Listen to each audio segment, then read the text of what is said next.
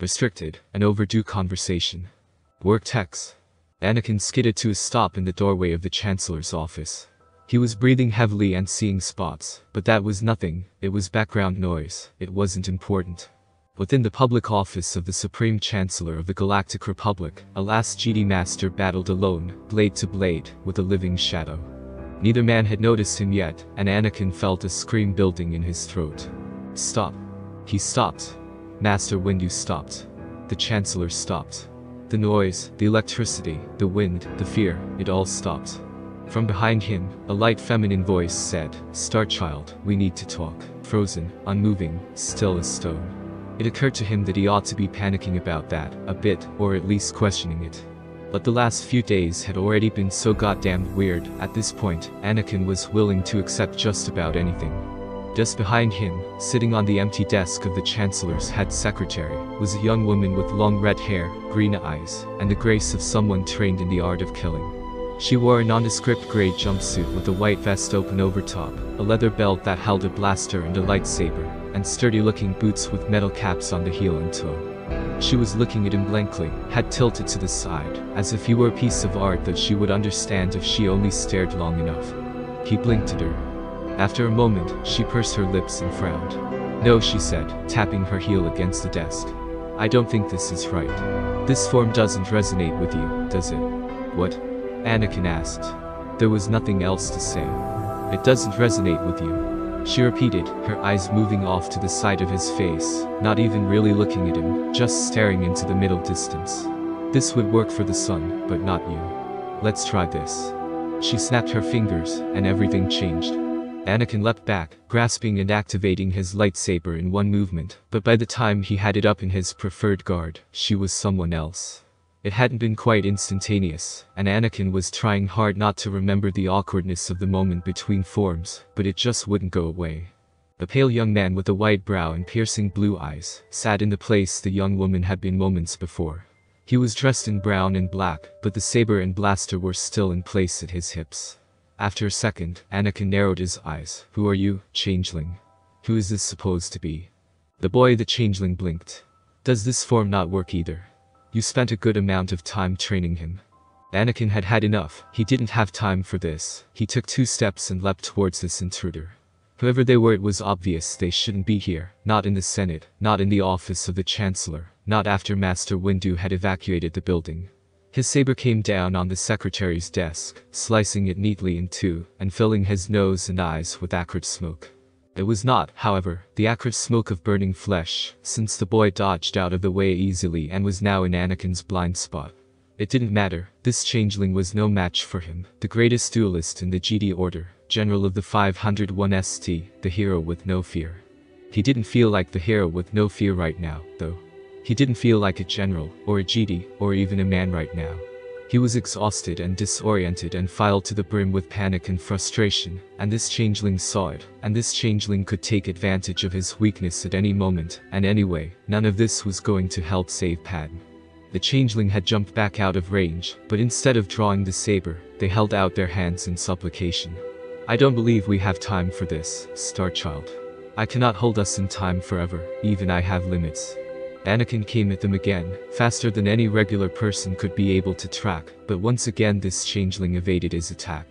Anakin was about to use the Force to drag them closer, to make them stay in range, when the changeling ducked under his guard, yanked Anakin forward by his shirt, and brought them close enough to knock their foreheads together in a Celtic kiss. "You are not well, Starchild," the changeling said, his tone tired and warm and concerned. "I cannot explain until you can find understanding, and you cannot do so like this." The world went black, and Anakin knew no more. When Anakin woke, it took him precious seconds to remember where he was, what he was doing there, what was happening and why. This was made more difficult by the fact that he did not know where he was, or what time it was, or what had just happened. It didn't seem to matter right now, really. He was lying on something soft with a blanket thrown over him. He'd even remembered to take off his boots, which was better than usual for him. "It's extraordinary what can happen when I'm not paying attention." Anakin groaned something unintelligible and rolled over, and through bleary eyes, glimpsed a tall slim woman with blonde hair in a complicated updo, with eyes like ice and a smile like a razor. For a moment all he could do was wonder when the Duchess of Mandalore had gotten here. He jerked upright, suddenly very aware of the wrongness of this situation. He was sprawled out on the couch in Palpatine's office, while Master Windu and the Chancellor were still frozen in place, locked in a battle of wills with the wild wind, threatening to send them both tumbling to their deaths, currently being spoken to by a dead woman. He fumbled for his saber, but the facsimile of Satine Kryze rolled her eyes and shook her head. "Don't bother with your weapon, Star Child, you cannot hurt me here. You cannot hurt me at all, but especially not here." "And what is so special about here?" he growled. The changeling smiled like Satine too, sharp and quick as a blaster bolt. "Because we are in your mind." What? Satine turned away from the battle taking place, well, not taking place, and came to sit beside him, folding her legs beneath her with the same grace that Padme had in handling a blaster. "You and I need to have a conversation, and we couldn't do that with you in the state you're in. I have removed your hunger, your exhaustion, your physical pain, and any effect that this," she gestured to the deep red curtains and plush Nubian furnishings of Palpatine's office, "place may be having. As long as I am here with you, your mindscape will remain neutral to any and all influences that could affect you. How do you feel?" Anakin blinked, took stock of himself. The exhaustion of the past few days, weeks, months, years, had faded, and his customary morning headache was mysteriously absent. The strain and ache of his muscles after the action on the invisible hand was gone too, and his breathing had eased with the erasure of the pain in his chest that had dogged him since he left Ahsoka and Rex behind with Bo-Katan. The place where the actuators and nerve interface pressed into the skin of his right arm didn't even hurt. That always hurt, especially when he forgot to find time to maintain it. In truth, he'd never had time to maintain it properly, not since before Christophsis. Satine was still waiting patiently, so Anakin admitted, "I feel okay." She raised an eyebrow, but didn't see the need to call him on that. Instead, she turned her head to look at Master Windu, her face smoothing into a picture of quiet contemplation. After a moment that had almost stretched into being awkward, she said, "I didn't notice him at all, you know." And here he was, a picture of balance. Anakin frowned, looked between her and Windu. "What do you mean you didn't notice him? He's the master of the Jedi Order. Everybody knows who he is. Everybody knows how great and strong and reasonable he is. How perfected Jedi. Great and strong and reasonable. All at the same time." He jerked his head up. He hadn't said that aloud, had he? Satine turned back to him and smiled again, kinder this time. "No, but there is no real difference here. We are in your mind, Star Child. Thought and word and wonder and action, they are all the same here." Okay. "We need to back up at least 5 steps," Anakin said, standing and doing so. "I still don't know who you are, or what is going on, or why everything in this room is frozen." For the first time, she looked puzzled. "Frozen? I did not think this space was particularly cold." Anakin's brain may have stopped at that point, but he stuttered over the words anyway. "What the cold? Not cold, frozen. Unmoving, standing still." Her expression cleared. "Oh, I see. Apologies, it is more difficult for me, in a form like this," she gestured to her clothes and big headdress full of lilies. "I must limit myself down to speech and body language to get my point across. It would be even worse in physical form. This woman cannot even touch my power." Her eyes drifted away from him again, mouth pursing. "I am not even sure who she is, to be truthful. I was looking for a quality, a word, someone you knew but weren't emotionally invested in, the kind of creature that you can listen to and accept their words as truth without too much arguing. The quality about them too, it is not like resonate, but perhaps it sounds like it." Anakin listened to this rambling explanation in mounting confusion, before something kick-started his brain back to functioning. You were looking for someone I respect." "Respect?" Satine repeated, bringing her hands together in a sharp clap. "Yes. That is the quality for which I was searching. It was more difficult than I expected." She looked at him, one eyebrow raised. "Who is it you do respect, Star Child?" "Stop calling me that," Anakin snapped. "And I don't have to answer any questions, especially since you still haven't told me who you are." Satine stopped, opened her mouth, closed it again. "Do you not recognize me, dear one?" Anakin's fists clenched. "Just because you look like Duchess Satine doesn't mean a thing when I know she's dead, and I'm done with you. I am the Force." He stopped. He blinked. He had no idea what to do in the face of that. He breathed in. He let it out. "What? I am the Force," she said again, with the simplicity and conviction of the truly righteous and the truly mad. Anakin took another breath in, let it out. He still had no idea what to do in the face of that, so he settled for Bantashit. Satine raised an eyebrow, a smile playing around her mouth. Do they? Stop it. He snapped. This is impossible, it is impossible, this is Bantashit, and I don't believe you. It's not really a matter of belief, Starchild. Prove it. She blinked. What? You heard me. Anakin said, and then tried not to feel like a Padawan fighting with his clanmate. You can't just throw something like I am the Force out there without anything to back it up. Prove it. You know, for a warrior monk, you have surprisingly little faith. You're the one claiming to be an energy field. Do you want me to listen to a word you say? Show me some carking evidence. Satine stood in one long, fluid movement. She gave him a dangerous smile. As you wish, Starchild. Anakin had 1 second to second-guess this before the lights went out. He was falling. Falling and falling and falling, tumbling end over end in nauseating circles, seeking and trying and failing to find his equilibrium. He was falling through the blackness into an endless abyss, except the abyss wasn't endless, and it wasn't even black, not really. As he twisted his head, he saw stars, planets, and systems glittering all around him, a shimmering nebula of gases and elements floating in the void, spread out below him with no purpose in the galaxy, other than to exist and even stars burn out. Anakin felt the wind in his face, blowing back his hair, the sand and grit biting against his skin, trying to strip him raw and expose the soft flesh beneath, the suns beaming their light down on his head, searing their heat into every person, every machine, every animal, and every stone. There was engine grease on his hands, and the smell of burning fuel all around him. The control column was in his hands, but he was spinning out anyway, tumbling over and crashing into the sand. The sand was burning and tearing, and it could swallow you up. It would drag you into the riptide, drag you down and drown you at the deepest part of the Dune Sea. And I came back and freed all the slaves. He was running now, running with the freedom and wildness and lightness of childhood, a childhood he knew he'd never had. The halls were white and full of sunlight, the ceilings so high and full of air and shafts of color, the lines of trees that changed color, according to the mood of whoever were closest. They were changing to shimmering gold as he passed, tree after tree, leaf after leaf, and he let out a wild and delighted laugh that echoed and resonated around him until he was carried by it. The joy and laughter and light of his people were soldiers, his people were slaves, his people were Jedi, carried him on, and he is the chosen one. He stumbled and turned it into a shoulder roll, coming up in a crouch to deflect the blaster fire. His saber hummed in his hand, his weapon, his life, his best defense against the droids and the Sith and the slavers and the burning of stars. His troopers were counting on him, his Padawan was counting on him, his master was counting on him, his government was counting on him, his wife was counting on him. He couldn't stop, he couldn't blink, he couldn't lose focus, not even for an instant. If he faltered, they would fail. If he fell, they would fall. If he died, they would all die, and he would never let that happen. He was the chosen one, he was the hero with no fear, he was the most powerful Jedi in the Order, and he had to save them all. Your focus determines your reality. Anakin was alone and he was surrounded. He was fearless, and he was so afraid. He loved his wife and his apprentice and his master and his men and his mother, and why did life keep trying to take them away? He was. I'm a person, and my name is Anakin.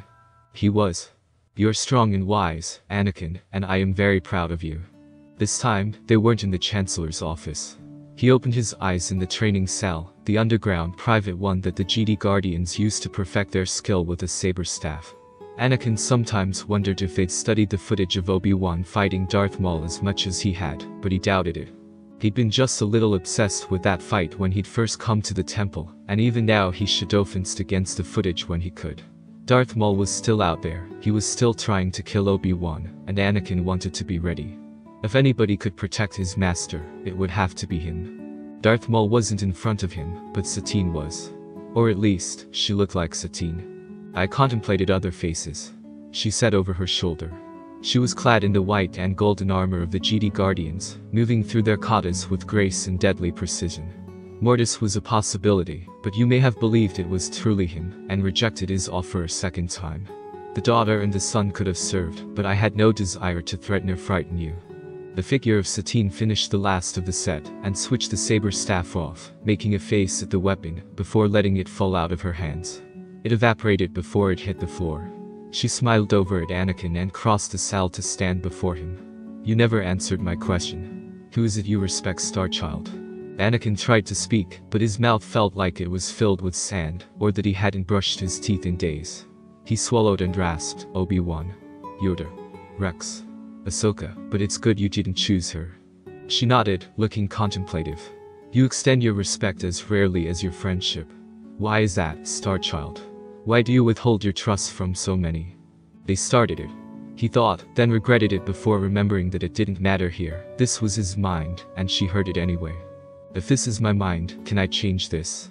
He asked, one hand gesturing out at, nothing really, the walls and mats and wholeness of it. She arched a brow but nodded. Anakin waved a hand and the walls melted away, to be replaced with the wide open spaces of 500 Republica, the sheer drapes and plush softness of Padme's apartment. It was still silent, still frozen. He couldn't even smell the scent her handmaidens sometime left in little vials around the common spaces. But it was familiar, and it was safe, and Anakin knew where everything in the kitchen was. He was thirsty. He left the figure of Satine behind him, and got a glass down from the cabinet and filled it at the sink. After draining and refilling the glass 2 more times, Anakin felt steady enough to turn around and look at her. She'd seated herself at the little table tucked into the corner of the kitchen, once again foregoing chairs entirely to sit on the tabletop, her ankles crossed and daintily swinging in the air. It looked strange, in the Guardian armor. I've never seen Satine wear anything but fancy clothes and jewelry. This smile was new, a curl of her lips into something feline and playful. Satine Kryze was still Mandai, for all she longed to leave that violence behind her. You may remember her in finery, but my shield of light does not. Anakin's brow furrowed. How does that work? If we're in my mind, aren't you pulling this from my memories? Somehow, the arch of her brows contrived to be approving. Yes and no. I chose Satine because she had the qualities I needed, but I have watched her from different eyes over the years. My shield of light and the father of sons knew her well, but Padme's memories are helpful too. How can you use Padme's memories? She's not force sensitive. Then Anakin's thoughts caught up with this theoretical discussion and his hair trait picked up. Padme. The visions. The legend of Darth Plagueis the Wise. Palpatine's promise. He looked back at her. Padme. Is she if you're the Force, do you know what's happening to her? Satine nodded. I do. Can you stop it? Anakin asked, begged. He begged. Can you stop her from dying? When? What do you mean when? Anakin's heart was going a light year a minute, and the only thing that stopped him from throwing something at her was the knowledge that Padme liked these glasses and didn't want things broken in her apartment. I've been having visions. She's going to die in childbirth, and I can't. Was Palpatine right? Can he save her? Satine received this in patient silence, and took a moment to contemplate before finally saying, from a certain point of view, yes he can. He narrowed his eyes. Will you stop talking in circles and just tell me? I don't have time for GD riddles. My riddles are my own, they are not owned by the GD or the Sith. She said primly, then smiled when he began grumbling under his breath. But I take your meaning. What you seek is a way to protect Padme from suffering the fate you see in your visions, yes? Yes. That is up to you, Star Child. That depends on your choices. But I can tell you that if you heed my words, she will not die in childbirth, and nor will the children. Anakin gripped the counter behind him, and it was the only thing that kept him upright. It was like a gun dart had been sitting on his chest, and suddenly he could breathe again. He felt every muscle in his body relax at once, and it was only that last word that kept him from passing out again, right there on Padme's kitchen floor. Children, he whispered. She nodded, smiling again. Yes, my Star Child. If all goes to plan, Padme will give birth to twins, and they will be powerful, and they will be lovely. Now he did slide down to the floor. He couldn't help it. His legs had turned to jelly, and his heart had turned to mush. Twins, he repeated softly, words filled with wonder. We're having twins. Satine slid down from the table and joined him on the floor, once again folding her legs beneath her. He was about to ask her how comfortable she was, sitting like that in full armor, when he realized their setting had changed again. They were nestled in the roots of the biggest tree Anakin had ever seen. The branches spread out above them like a stain of green across the sky, while shafts of light fell all around them, dappling the ground and his skin in soothing patches of warmth. Around them, he could see more trees, more green, more branches and more light. Where are we? He asked. I've never been here. Kashyyyk, she answered. She had tipped her head back and closed her eyes, seeming to enjoy the sun on her skin. Anakin had never really understood why Obi-Wan loved Satine, but then he never flirted with Ventress either. Maybe Obi-Wan was only attracted to people who scared him. There may be something to what you say, she responded, relaxing back against the tree. Anakin scrunched his nose.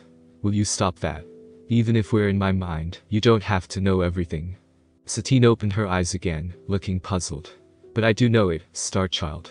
I know the whole of you, just as I know the whole of all my Force sensitives. Anakin considered that. Well, can you leave the stuff I don't say alone? It's creepy, okay? She looked at him funny but shrugged. As you wish. It will make some of this harder for you. Anakin waved her off. Yeah, okay, whatever. What did you mean, from a certain point of view? Satine scrunched her own nose.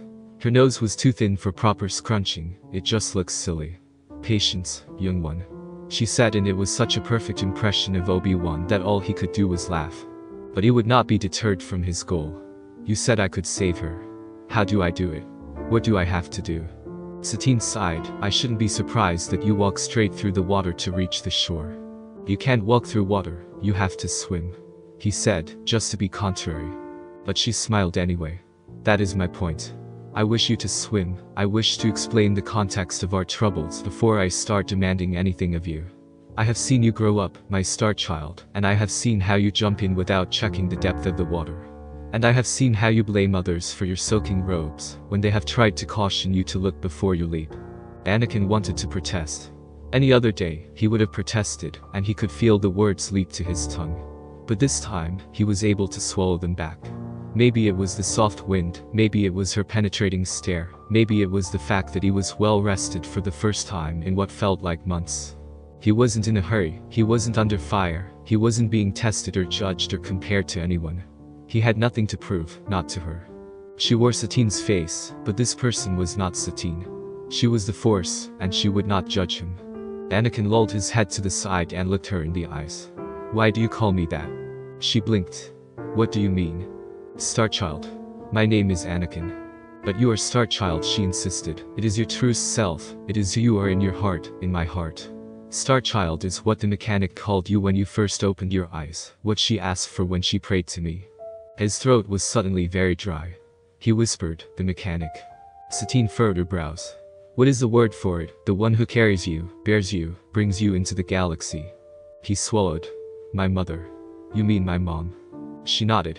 Mother, thank you. She prayed for you beneath the two suns, so I took a part of myself and shared it with her. I will admit to some mercenary intentions in that action, but mostly here. She paused, and he saw a faint blush begin to warm her face. The mechanic was lovely, and she walked in balance from the moment she opened her eyes. How could I deny her? Anakin had known all of this for years, of course. His mom had told him this story, but he'd always privately believed it was a folk tale to cover a more horrible truth. His genome had been sequenced at the temple, and they had declared him a perfectly standard human, with a few recessive traits, and a tendency towards insomnia that may or may not have been genetic. It hadn't mattered in the long run, except in the sense that his mother had not been raped, and for that he was grateful. It was entirely different to look into the face of the other half of his soul, and say, did you love her? Her blush deepened. Of course I do, Starchild. She told him. She reached out to grasp and squeeze his hand. I love all who can use my gifts, but especially those who find their way to my side. I love you very much. My Starchild. My son. He felt a tear slip from his eye, and he reached to wipe it away, sniffing and turning his face, until he was sure he could speak without his voice cracking. She waited, silent and patient, and her hand was cool and smooth around his. If he swallowed again, Kriv. If Mom was the mechanic, and I'm Starchild, who was you said father of sons and shield of light? Are they? Qui-Gon Jinn and Obi-Wan Kenobi. She supplied, and her eyes too were very bright. A very good place to start, if you're ready for my explanations. He took a breath and nodded. Okay, yeah. I already kinda know what you're gonna say though. Her brows rose. Oh? He nodded, resigned. I'm the chosen one, I have to bring balance to the Force and destroy the dark side. Satine flinched and shifted away, pulling her hand from his as if she'd been burned. Destroy the dark side? No. You can't, you mustn't. Absolutely not. He blinked. Why not? That's what the prophecy. Whatever prophecy or Jedi have passed down through the years is no concern of ours, Starchild. She exclaimed. He'd seen Satine looking this afraid only once, staring down a traitor with a blaster in her hands. I speak of balance, not death. It is this very thought that has led to all our problems. Anakin looked at her, feeling the concern and conviction in her words. I don't understand, he told her. Satine let out a breath and stood, closing her eyes tightly and clenching her fists. She moved away from their seat in the roots of these great trees, and began to pace through the dirt before him. Her steps kicked up clouds of dust that settled on her white boots. Anakin unfolded himself as well, but she held out a hand when he made to follow her down. How much history have you been taught? She asked. It was almost a demand. How much do you know of the last Sith Empire? He shrugged. The Jedi fought back against the Sith until their final defeat at the Battle of Ruusan. When the Republic was founded, the Army of Light was disbanded, and the Jedi were shifted to a peacekeeping role in the new government. Up until Qui-Gon was killed, everyone thought the Sith were extinct. Of course, now we've got all these new Sith running around with. He stopped. Darth Plagueis was my master.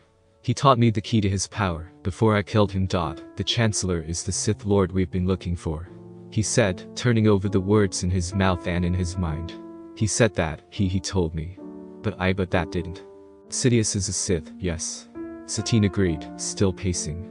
He has been interfering in your upbringing and in the galaxy for the past 50 years. He is the one who stole my sword of night, the one who ordered my father of sons killed. He is the one who commissioned the army of slaves, who commanded the duelist and the last Night Sister, and that poor abomination of a Kalish. Sidious is the one who twice ordered the death of Padme, and now is killing her himself. He is the one who has tried to separate you from your shield of light time and time again. He is the one running both sides of this conflict, and sent thousands of your soldiers and your Jedi family to die. Sidious is the one who commanded you to kill the duelist just days ago. She said all this rapidly and distractedly, as if she didn't know that her every word was like a blaster bolt to the chest. Commissioned the army of slaves. That meant the clones, that meant hiring Jango Fett, but wasn't Master Sifo Dyas the one who? But Dooku had been the one who put the idea in Sifo Dyas' head, and if he was already a Sith when he asked. Commanded you to kill the duelist, just days ago. Did that mean Dooku? But it hadn't been a command, had it? Anakin knew that Dooku was too dangerous to live, that he could stop the war and avenge hundreds of clones and Jedi with the flick of his wrist's hand, but no, that wasn't right, was it? He'd known it wasn't. He'd said it wasn't as soon as Dooku's head hit the floor. He'd said it before. They were supposed to arrest him, he and Obi-Wan, if they could. They weren't supposed to murder unarmed combatants, even if they were Sith Lords. Ordered my father of sons killed. Maul had been the apprentice, not the master, when he killed Qui-Gon. And if Dooku was always following his orders without question, it would make sense that Maul would have questioned his master even less. Obi-Wan had done his research this time around, and it was clear that Maul had been raised from infancy to be what he was. Ordered Padme killed. Ordered Padme killed, twice. And now he's killing her himself. Satine froze, then jerked her head up to him, eyes hazy. It took a moment to bring her focus back to him, to the here and now, instead of wherever her mind had rushed off to. Yes, Starchild. He's filling your head with terror, to bring you to his side. And once he has you, Padme dies. That was always his aim. Anakin stumbled backward and lost his footing, landing hard on his ass, and sliding down off the roots of the tree that was no longer above him. Now it was a dune in the searing light of the Tatooine suns. His back and legs were already warm as he sank back into the sand, as the dune sea cradled him into a sitting position that was too relaxed for his surge of black hatred. He's the one that kills Padme. I didn't see him in my visions. How could I not see him? I saw Obi-Wan, he's there with her. But Anakin leapt to his feet, which was somewhat more difficult than it sounded. How is he doing it? How do I stop him? How do I stop her dying? Satine moved toward him again, one hand outstretched towards him, palm out. Peace, Starchild, peace. There is time. I need you calm if you are to gain understanding. You said there wasn't time. You said you couldn't freeze time forever. That's why we're here in my mindscape instead of in Palpatine's office. Both can be true, from a certain point. Stop quoting Obi-Wan. Why can't you just tell me? Because if you do not understand, then our time here is pointless, she shouted. I cannot tell you what you need to know if you will not listen, and if you will not listen, then I will lose them all over again. Lose who? All of you. The voice reverberated around and through them, echoing into the sky and into his bones. Satine tossed her head back with a scream, throwing her hands up and out in frustration. All around them, the sand of the desert was thrown away in a great heave of force, tossing a great billowing cloud of dust into the air, and leaving them in a crater of sand with dunes surrounding them on all sides.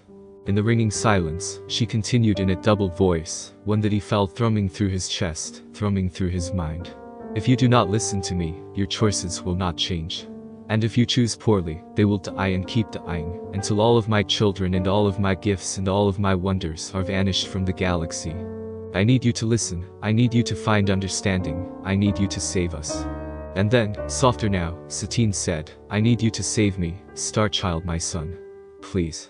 I need your help. And, in the ringing silence, Anakin said, all of your children.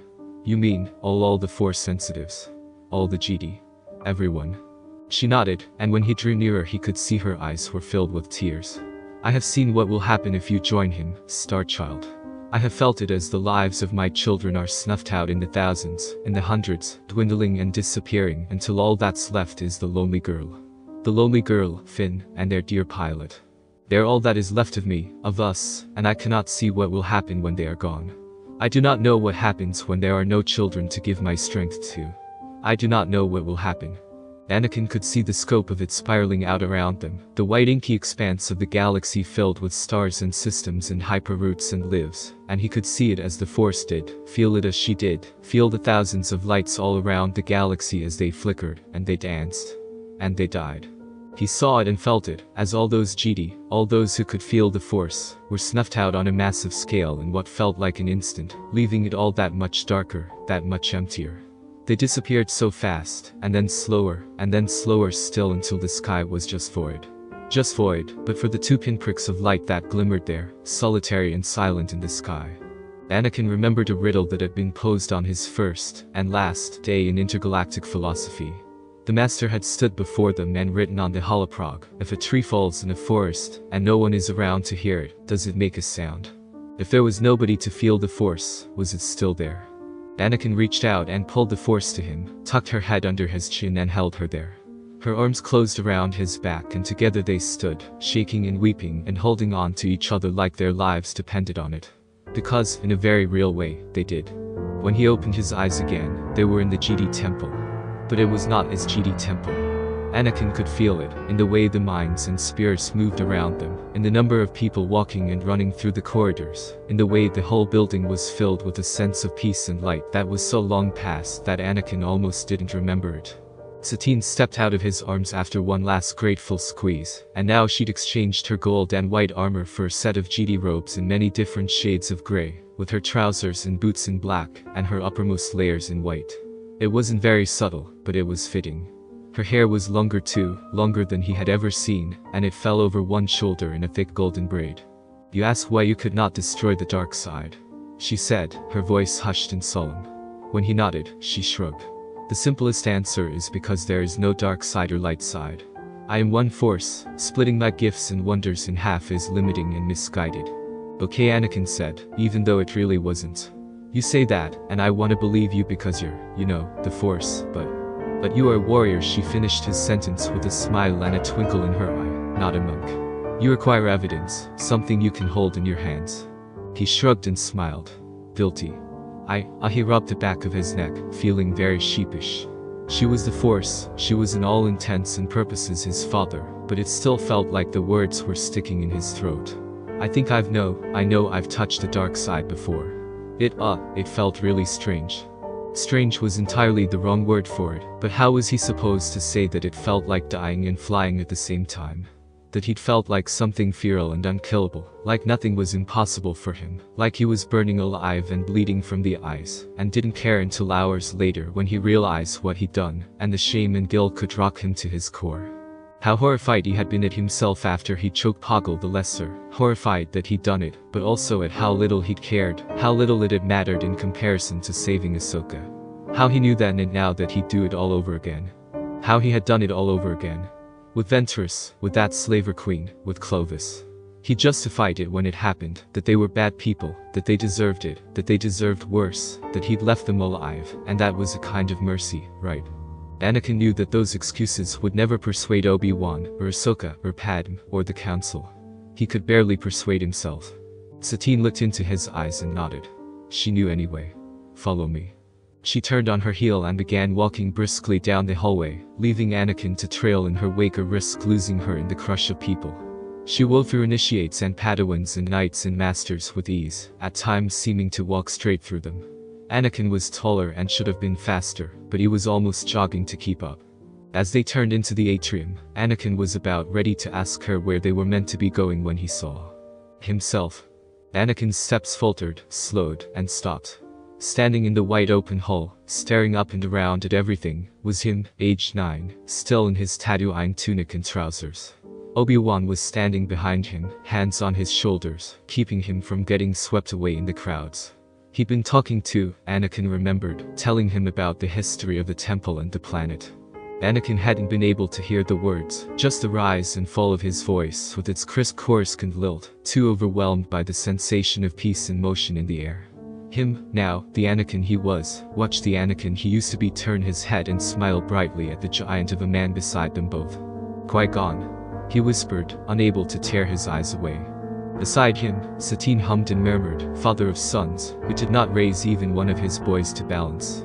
He reached it early but could not teach it to you, not that he had the time it would require.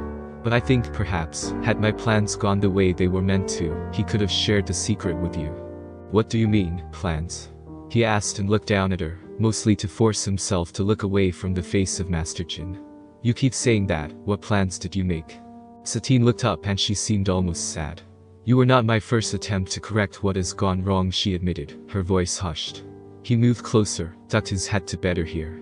Before you, there was my experiment with counterweights, and before them, I sought a great heart to match the greatness of mind that was Pelagius. Then there was Mortis, and further back it was she trailed off, looking down at her hands.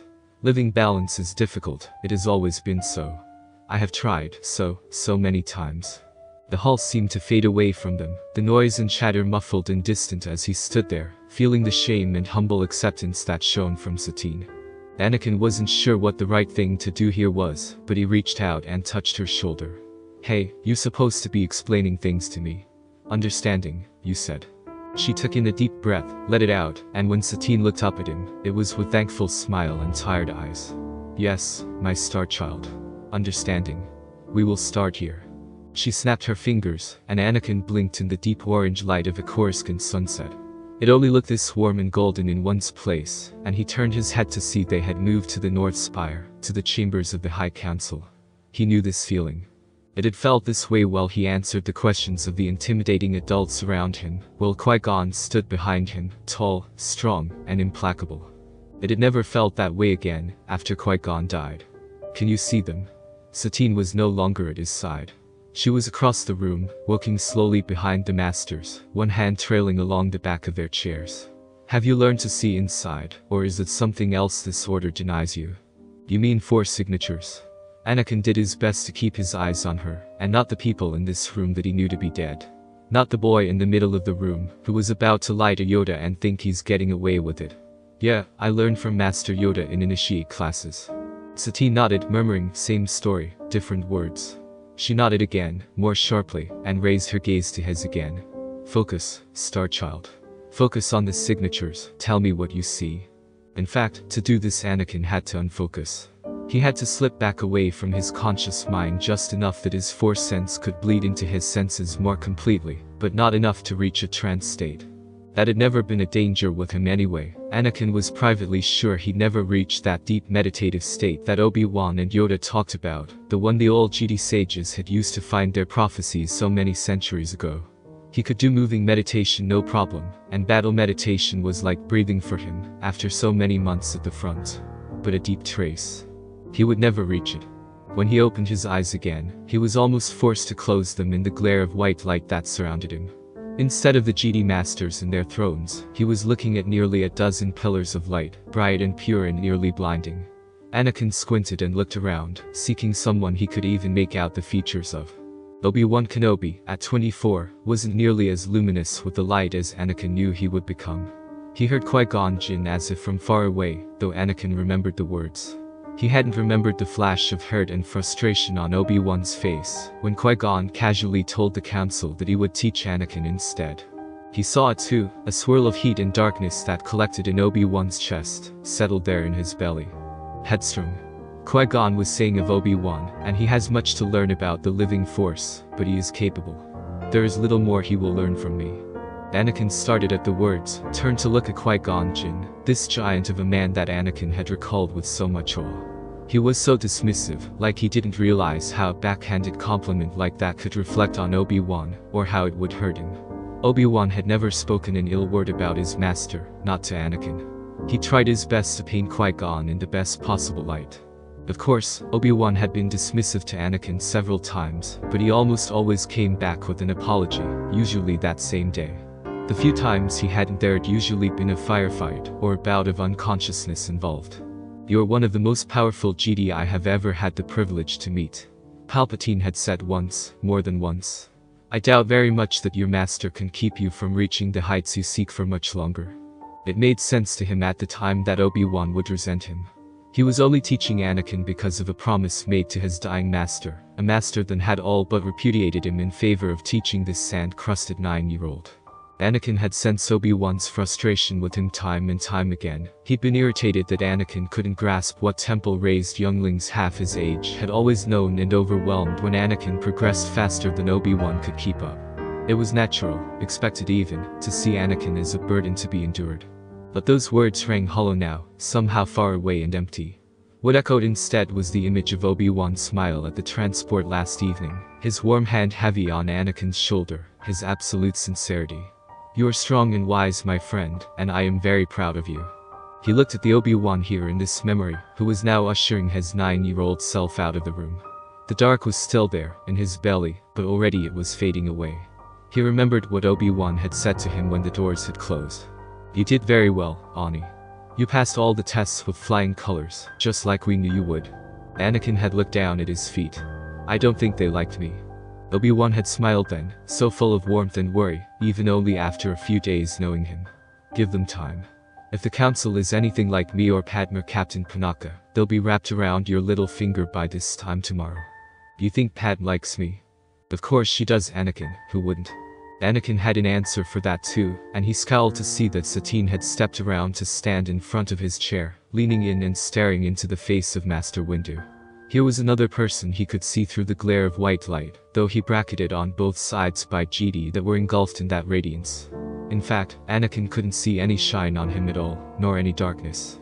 "Fascinating," Satine murmured, reaching out as if to touch the face of the Grand Master of the Order. Her fingertips hovered along the curve of his cheekbone, and she ghosted them over Windu's cheek and chin, before lowering to light at the hollow of his throat. "He keeps it all right here, locked behind his teeth. How did you accomplish this without my notice, Abba?" "Well, I have certainly been busy. You would think I would have seen you." "Can you stop that?" Anakin crossed his arms, suddenly feeling very small. "What did Master Windu do that's so important? Aren't you supposed to be helping me?" Satine smiled, looking at him out of the corner of her eye. Now, Star Child, there is no need to be jealous. You are still my chosen son, but what kind of parent would I be if I played favorites?" "I'm not jealous," Anakin muttered, knowing it was a lie. "I just don't see why everyone is so fooled by him, like he's some great and wise leader. He's never been anything but a carking Winbeckia to me." Now she did turn to look at him, and arched one delicate eyebrow. Maybe that was where Obi-Wan had learned his favorite trick. "He is only a mortal man, Star Child, we must forgive them their flaws." "Would it help you to forgive, if you understood his perspective?" "I know his perspective." Anakin scowled at the floor. "He doesn't think I'm good enough to be the chosen one, even though I'm the strongest Jedi in the last 50 years, one of the greatest duelists in the Order, have commanded and won almost 200 battles across dozens of planets. And these accomplishments are meant to gain his respect." "What?" His thoughts sputtered to a stop. "No, I know. That's not why he trailed off, confused. "But that is something you want, yes?" she asked, her icy blue eyes unblinking. "The respect of the people in this room. Shouldn't I have earned it by now?" He snapped back. He began pacing around the room, passing luminous being after shining light. "They've been watching me my whole life, just waiting for me to mess up. I don't know what they want from me, especially Windu. What is it going to take for them to accept me as one of them? One of this council. One of the Jedi," he yelled, throwing an arm out to gesture to the council. "One of the Order. I don't know what more I have to do to prove to them that I belong here." Her eyes flashed, and for a moment Anakin remembered the falling, remembered the sand, remembered the running and the fighting. Who in this room said this to you? Her words were low and dangerous, and she narrowed her eyes at the man she'd just been fascinated by. Which one of these GD masters, the derision dripped from her words as she sneered, would tell my chosen one that he didn't belong among them? Who would dare speak to you like that? You're a child. You're my child. It wasn't like that, Anakin hastened to tell her. He thought about reaching out and pulling her away from Windu's chair, decided against it. They didn't use those words, exactly. What did they say? I dunno, it was a long time ago. He didn't know what to do with his hands. It was kid stuff, mostly. Other initiates would bring up me being a slave, just to get me in trouble when I hit them. Rancusus has always been suspicious of me. He kept giving me punishments that were really overkill whenever I messed up, and he always thought I had messed up. And now that he had to say all of this out loud, it didn't sound like much at all, certainly not enough to fuel this resentment that had been boiling in his belly since before he could remember. And today, I told Master Windu that Palpatine was the Sith Lord. I went straight to him. And you know what he said to me? Satine blinked, then waved a hand. Immediately, the memory of Mace Windu stood from his chair, looked at him with exhaustion and determination, and said, if this is true, you will have earned my trust. Anakin didn't start, he didn't, but he did find himself a few inches back from where he'd been a second ago. Satine was looking at Windu again, the one who stood in the council chambers with them. Without him noticing, the rest of the masters had disappeared, all of that light was gone, and they were bathed in the sunset again.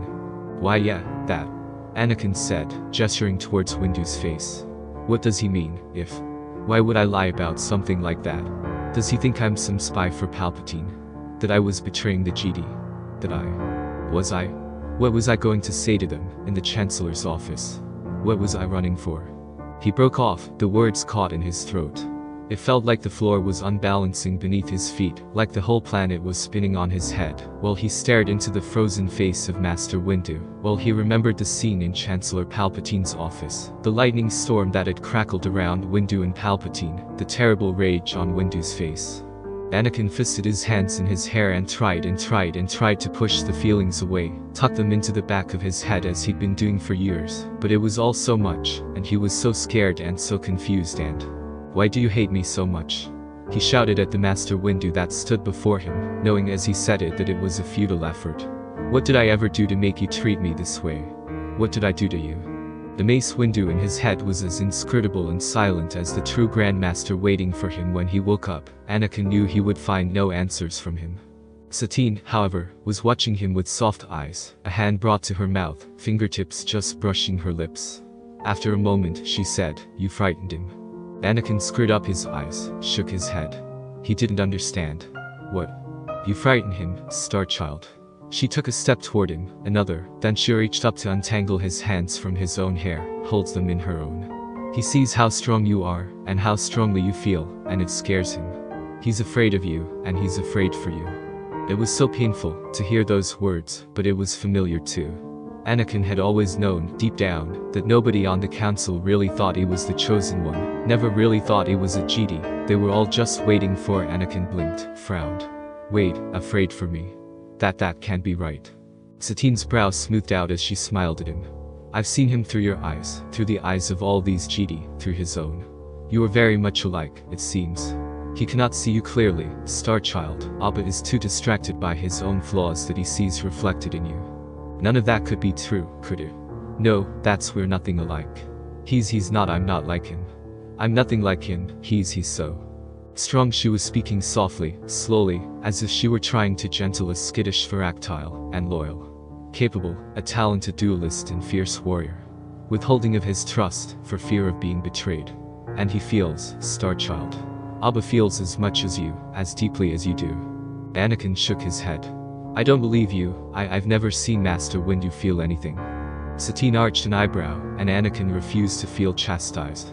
Would you like to see? She asked. What? But the scenery was already changing around them, the room shrinking and darkening into the exceptionally dirty hold of a freighter. Anakin felt like he was shrinking and darkening as well. His perspective was shifting downward as they turned in place, as Mace Windu rose above him to the intimidating size that he remembered from his first day in the temple. There was shouting all around them, and Windu stood tall, his saber in one hand and the other stretched out, tossing crates of cargo through the wide-open bay doors. Anakin shrank back from the blaster fire, but Windu ricocheted every bolt with precision, tossing every red blast back towards their attackers. The last bolt went into the panel next to the bay doors, and they closed way more quickly than was safe for a freighter this old and damaged. No sooner than the shooting stopped did Windu grab a holocron from his belt and snap, "Kroon, take off, now." The ship's thrusters kicked on, and Anakin felt his eardrums pop as the freighter shot upwards at a speed that was considered dangerously reckless by people who warned him. He wasn't that surprised that Master Plo Koon was flying like this. He'd been the best pilot in the Order until Anakin got his official certification a few years ago. They'd race. He'd won. Plo Koon had laughed. Master Windu put away his comm and switched off his saber, the purple blade receding into the chromium hilt. He turned around then, and only then did Anakin realize just how young Windu must be here. The lines on his forehead and around his eyes were missing, and he still had hair. "It's alright now," Windu said, in a voice that Anakin had never heard from him before. It was gentle, almost hesitant. "It's all over. We're safe." When Windu moved towards him, Anakin was convinced that the Force hadn't found a memory at all, and had plucked him out of his life and dropped him into Windu's, some 30 years in the past. He shrank back against a crate he ducked behind for cover, but Windu kept going, stepping past Anakin and going down on one knee closer to the back of the hold. "The pirates are gone, they can't get to us anymore," Windu said. It was only then that Anakin noticed the three younglings huddled together in the back corner. Two humans, one boy, one girl, and what looks like an Aqualish toddler, being held in the arms of the boy. They looked half-starved and terrified, and the boy only had one shoe. "You're safe now," Windu said again, with a pulse of serenity and trust put into the words. "I promise." It took a moment, but eventually the girl stepped out from behind the crates, walked across to Windu and looked into his face with a guarded but unafraid stare. Blue eyes, deep brown skin, black hair tied back in a thick braid, her nose had a hook to it that would only grow more pronounced as she grew from a girl to a stunningly beautiful woman. "That's Master Balaba," Anakin thought, seeing the fierce warrior and patient teacher she would become. "This is the day they met. I didn't know Master Windu was the one to bring her home to the temple." "Where are you taking us?" Deepa Balaba said, her chin high and voice steady. Windu smiled at her. "We are going to the GD temple on Coruscant. There, the three of you will be safe and welcome. There will be teachers there to help you learn the ways of the Force." Deepa scrunched her face in confusion, and Anakin could hear the amusement and affection clanging in Windu's heart. "I don't have the Force," she spoke. "I have a shine." Anakin's heart stuttered. A shine. That's what they called it, in the slave quarters, in the bellies of cargo ships, in the deep sea mines. You didn't call it the Force, it wasn't safe. A Force-sensitive slave was a gold mine to the right buyer, and no self-respecting slave master would leave money on the table if they could help it. So, your baby had a shine. The oldest mammies, the hunched-over abbas, they showed you how to hide it, how to trick the guards into thinking it was coincidence or a lucky break. If the mothers and children were separated, you got word to another mammy about your shine, and they would do what they could to keep the children from being noticed. His mom had been one of those mammies. She'd done her best to hide his shine, just like she'd hidden her own. She'd hidden his shine for 9 years, until Qui-Gon came to call, and hiding it would do more harm than good. Had she known he was coming. Next to him, Satine nudged his shoulder. They were both in initiate's robes, though hers were blue where his were beige. "Focus, Star Child," she said, her voice high with that precocious Coruscanti accent that the Mandite probably resented. "Look at him. What do you see?" Anakin shook himself. There he went again, letting his thoughts spiral away from him instead of staying in the present moment. He unfocused his eyes a little and looked back at Windu, and almost snapped back to material reality from the shock alone. Windu was swathed in the dark. It was dripping off him, clinging to his clothes and pooling in oil-slick sludge at his feet. He reached out his hands to Deepa, and the dark burbled up from his palms, dripping down his forearms in long ropey strands. He opened his mouth to say, "Yes you do, all three of you have a shine," and it poured out of his mouth in a thin sheet to drip down his chin. He couldn't help it. Anakin lurched backward, lost his balance and landed with a hard thump right on his butt. He stayed there, shaking, as Windu took Deepa Balaba by the hand, and led her and the two of the rescued slaves out of the hold and into the ship, hopefully to a medbay that was equipped with a doctor droid that could do delicate surgery. Satine stayed crouched next to him, though her eyes stayed on the hull doors as they whisked shut again. There was a jolt that told Anakin that the ship had entered hyperspace. He registered it from a distance. Her eyes were still glued to the pools of oily darkness left behind on the cargo bay floor, the footsteps of ink that led deeper into the freighter. What's wrong with him? Anakin managed to get the words out, though his throat felt it had been filled with sand. Why is he like that? What's wrong? Satine turned to him, blankly. There's nothing wrong with him, she said. Oh, of course there is. He was all. Anakin gestured to the space where Windu had once been, to the rainbow slick sludge that was still there. Why was it still there? All dark. What happened?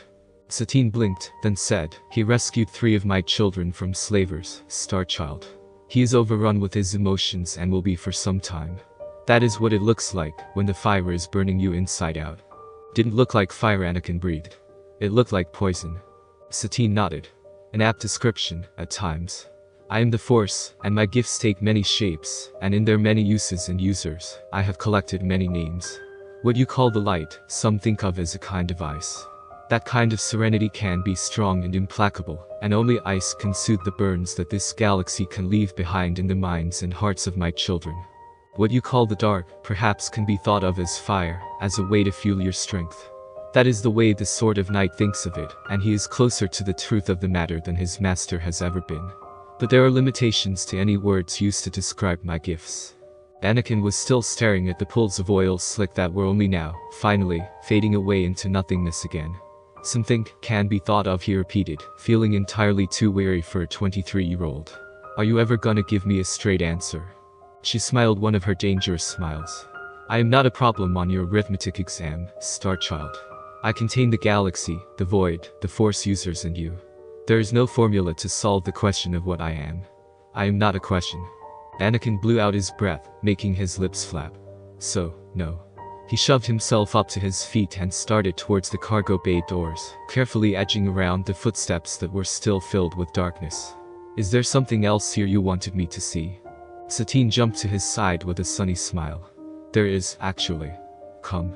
She took the lead, wending their way through the ship until they reached the cockpit where they found Master Kun and Windu, both looking tired but satisfied. Anakin very deliberately did not unfocus his eyes. He could feel a swirl of emotions buffeting behind Windu's shields, and he really didn't want to see the Grand Master bleeding black for the second time in 20 minutes. The girl seemed strong.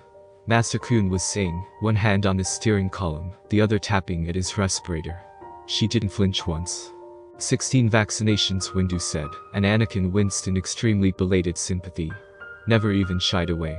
I'm not sure she'll mesh well with other younglings in her age group, if she's used to taking on responsibility this young.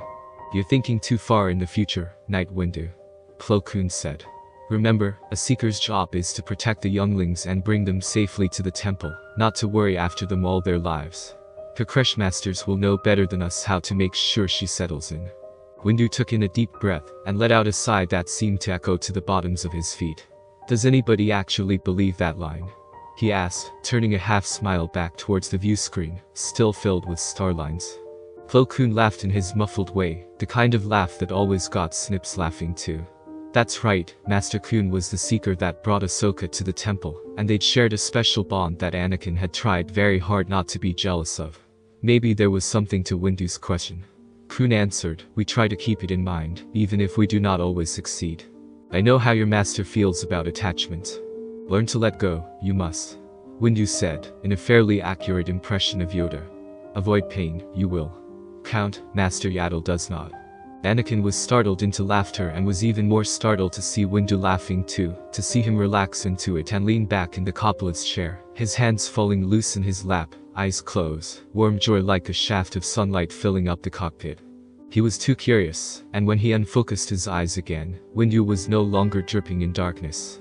The dark was there, but instead of an oil-slick stain, it was a loose and hazy cloud, slowly easing around and through him, around his head, into his chest, something purple and shadowed but not dangerous, not sickening. It looked like what the laughter felt like, a release of worry, of fear, of anger. It felt like contentment, companionship. Is this what it looks like, when I manage to make Obi-Wan laugh? When Snips tricks Rex into smiling? Have those deep dark clouds in my head been friendship all along? A little voice whispered from behind him, and Anakin opened his eyes when he closed them and looked around. Can I Deepa Balaba stood at the edge of the doorway, down the short set of stairs that led to the cockpit on this junker of a ship. Her face and hair were clean and she had new clothes on, but she'd forgotten shoes in favor of sock feet, which was probably why she'd been able to sneak up on 2 GD nights. Plo Koon swung around in his seat and beamed down at her, which made her shrink back because Deepa had only met Plo Koon today, and didn't know which respirator movement meant smiling, and which meant frowning, yet. Yes, little one. Plo said, and all that warmth and care in his voice seemed to ease her anxieties, at least a little. Are we? She trailed off, staring down at her toes. We're not there yet, right? No, not yet. Windu said, turning around as well. Was it Anakin's imagination or did Deepa's shoulders relax more when Master Windu spoke? We should reach Coruscant in 3 days' time, or thereabouts. Would you like to come up to the cockpit? Koon asked kindly. Deepa stepped back and shook her head hard. No, that's fine. Please, Koon said, standing and taking slow steps down the stairway, hands up, carefully not moving into her space. I was just going to get some sleep. I'd appreciate it if someone kept Night Windu company.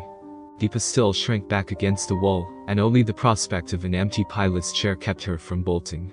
Is that okay? She asked, so softly. You'd be doing me a favor.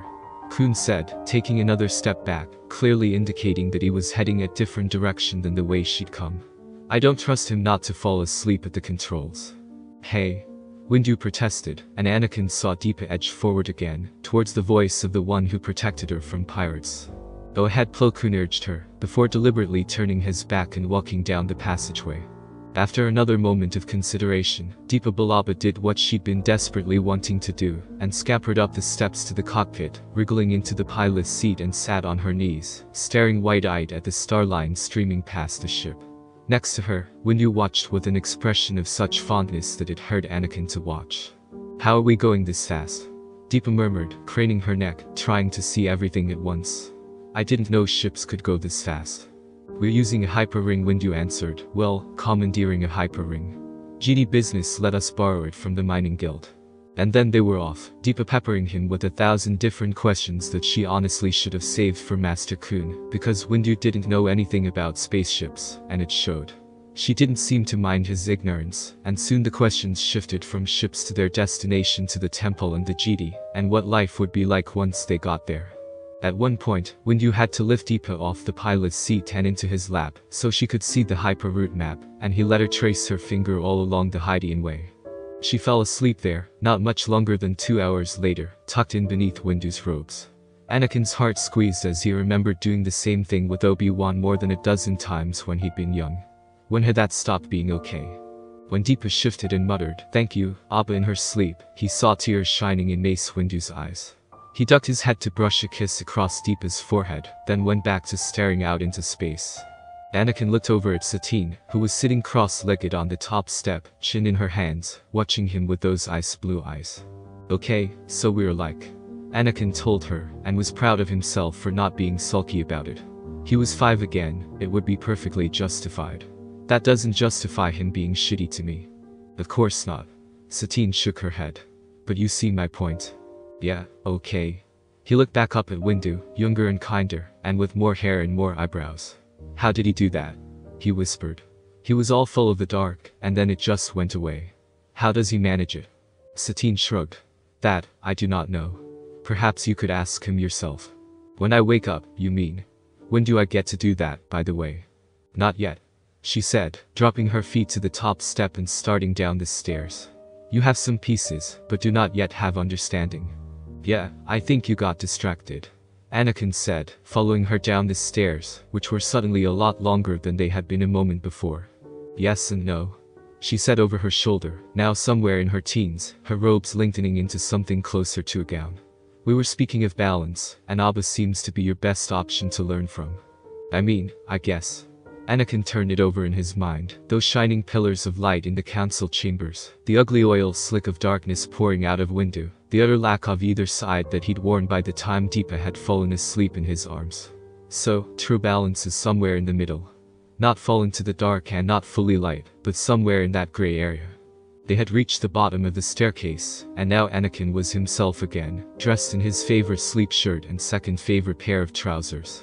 I wore this on Naboo, he thought, and there was a sinking feeling in his stomach. And then I took Padme to Tatooine. Satine turned to smile at him. Very good, Star Child. Yes, finding peace in the in-between is what seems to be best, if we're talking about living balance. In theory, each of my children should be able to find that peace within themselves, but given the history of the galaxy, it has not always been so. It will be difficult for you to convince the Jedi that their convictions about the light and dark are wrong, but not impossible. And you will not be alone. Oh, great. His head already felt full to bursting. Just what I need, more responsibilities. You will not be alone, she repeated. She gestures to their surroundings, which he only now realizes is the palace at Theed. Our next step is to speak of counterweights. Counterweights, he repeated, while around them images of Padme's favorite clocks appeared out of thin air. There was an old world-style clock on Alderaan, a massive wonder of engineering, 7 stories high and encased in transparent steel, each delicate gear and cog and clockwork exposed to the sunlight. The whole thing was solar-powered and kept time by virtue of 2 enormous weights hanging from brass chains. Once a month they had to be ratcheted back up to their starting positions. He'd watched it happen once, when Obi-Wan had taken him to a treaty negotiation. He'd been 12 and bored out of his mind at the meetings, and he'd entertained himself by watching the movement of the clockworks and visualizing how all the little pieces fit together.